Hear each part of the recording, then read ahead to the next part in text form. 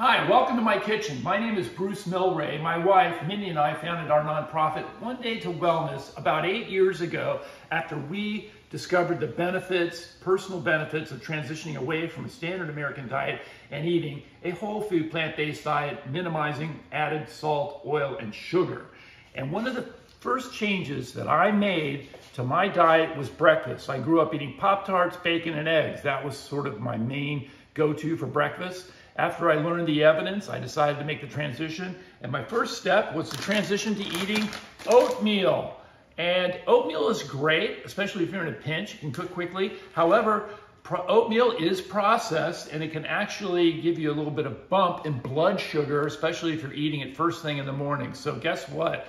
Oatmeal is now out. What do we do instead? We have transitioned to eating groats. And groats are simply the full berry in grains. So you can have kamut groats. You can have, there's all kinds of ancient grain groats. You can have wheat berries. And the groats look like, these are oat groats. As you can see, my wife labeled it. These are oat groats, and it's basically just the husk or hull removed of the entire berry, or the grain berry. And absolutely minimal process. What's the advantage of doing that? You're going to get 2 to 3 times the amount of fiber at eating the less processed groat berry than you are eating the more processed oatmeal. So look at doing this. There's a variety of ways you can access groats and all different kinds. Highly recommend it. What do we do with it? The first thing I want to say is thanks for watching this.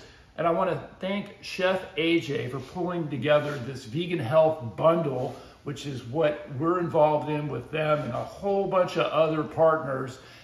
She's providing this bundle that's only $49. $49. It's only $49, and there's over $7,700 worth of content in there. Great recipes, great information. Just a lot of great information. It's only $49. Use the link below.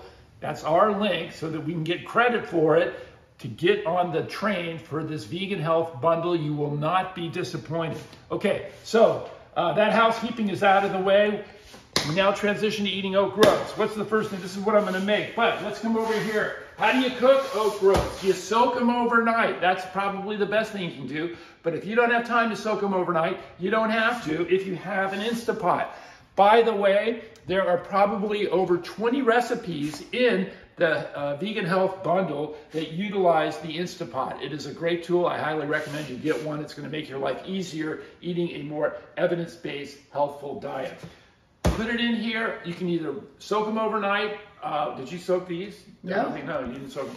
So you don't have to. If you're going to cook them on the stove, it's a good idea. But with this pressure cooking ability of the Instapot, you rinse them. You put them in there, 2 parts water, 1 part groats, oat groats, kamut groats. Again, any type of grain will do. Okay. Dogs in the background.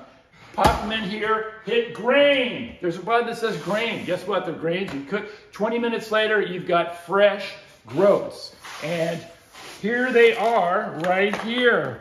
These are stored overnight. They last for 4 or 5 days, so cook a bunch in a batch in the refrigerator. There it is. So you can see it's much more of the full grain. Again, twice the amount of fiber as oatmeal. And here's something I really want to, that's important.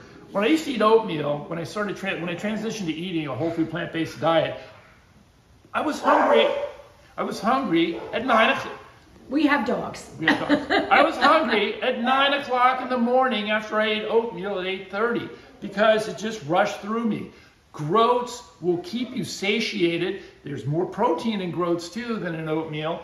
Protein is a great satiation macronutrient, right? And now I can even go without lunch after eating this for breakfast. Really key point, keeping you satiated. What do I do to make it yummy? What do we do? So I put the groats in the bowl here. Why don't I do that, Mindy? I think that's a great idea. Here we go. Bruce. This is how it goes down for breakfast in the morning. Please excuse the Easter thing in the middle. Decorations. Decorations, thank you. So I do that. Boom, there we go. That's about the amount of groats I'm going to eat. You can see how thick and full it is. And what do I put on it? Soy milk. I go with soy milk. Mindy likes oat milk.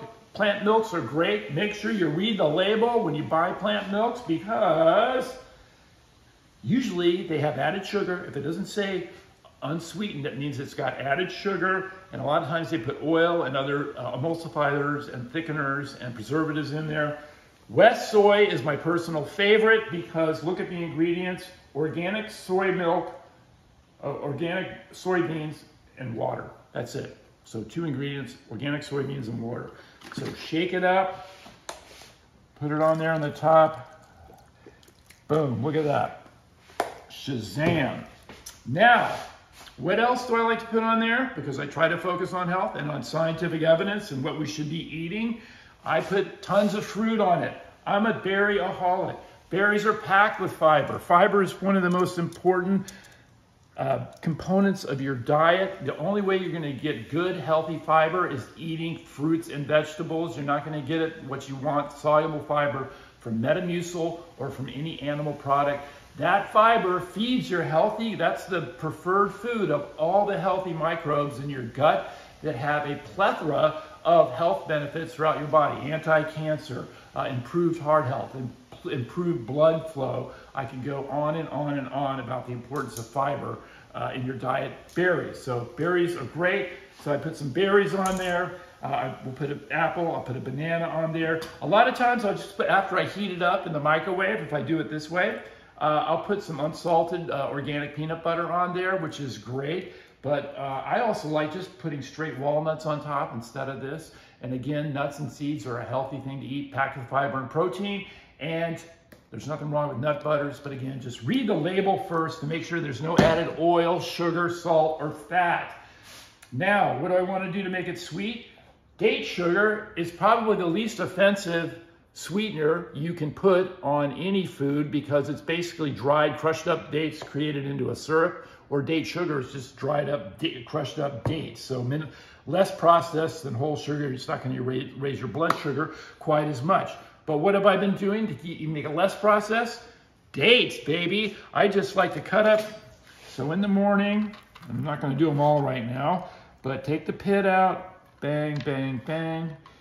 And I just slice those bad boys up like so. I'm going to put all of these in there. And now I don't have to put any additional sweetener in there. I mean, we use maple syrup occasionally too. Nothing wrong with sweetening your food as long as you're putting the right food in your body. If you want to make it tasteful, so you're going to eat the right food, it's okay to season it or to sweeten it up a little bit. Just don't overdo it.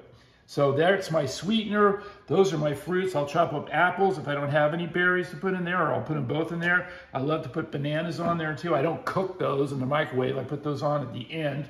And then what else? What else? Mindy loves to put some additional yogurt on her oat groats in the morning. I don't usually eat a lot of yogurt, but there's some great yogurts out there, plant-based yogurts. This is almond yogurt, plain and unsweetened, so no added sugar. A lot of great yogurt and dairy substitute yogurts and cheeses out there, so keep an eye out for those. And I'm sure there's more involved in the bundle that you're looking at today. What's next? What is this? Cinnamon. I love to put cinnamon. Your medicine cabinet is right here. Spices are your medicine cabinet. Cinnamon has, again, a myriad number of benefits, antimicrobial, satiation, and it adds great flavor. Cinnamon is great. So here's what I'm going to do. Boom. I'm going to put a little, I don't want to use that. Here, I'll use this guy.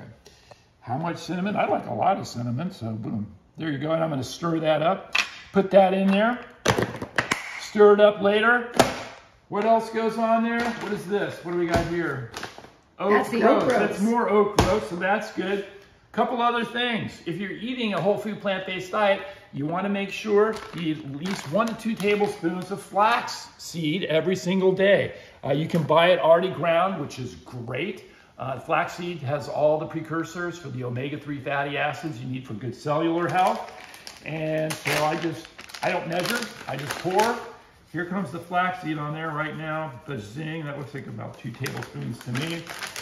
And there's my omega requirements for the day. It also, flaxseed tastes great. Don't use whole flax seeds because they'll go right through you. If you buy whole flax seeds, put them some of them in a coffee grinder, clean it out, put them in a coffee grinder, and it's going to make it super fresh, because when you do, after you grind the flax seeds, they do begin to oxidize and they can go bad in a couple of weeks.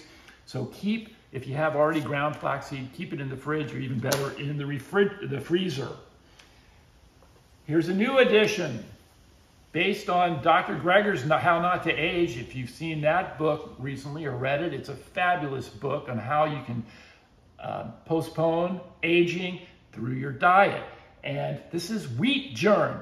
Turns out wheat germ, that's the center of what's in all these groats, is the wheat germ. But when they process wheat and make white flour, wheat germ is a byproduct. Well, guess what? Wheat germ is very high in a component called spermidine. And it turns out spermidine is an anti-aging activator and activates some of the longevity pathways and the enzymes that help us delay the aging process. Spermidine is one of them. So, spermidine, which is in wheat germ. You can actually buy spermidine supplements, but I like to just eat the food because the wheat germ also tastes great. There that goes.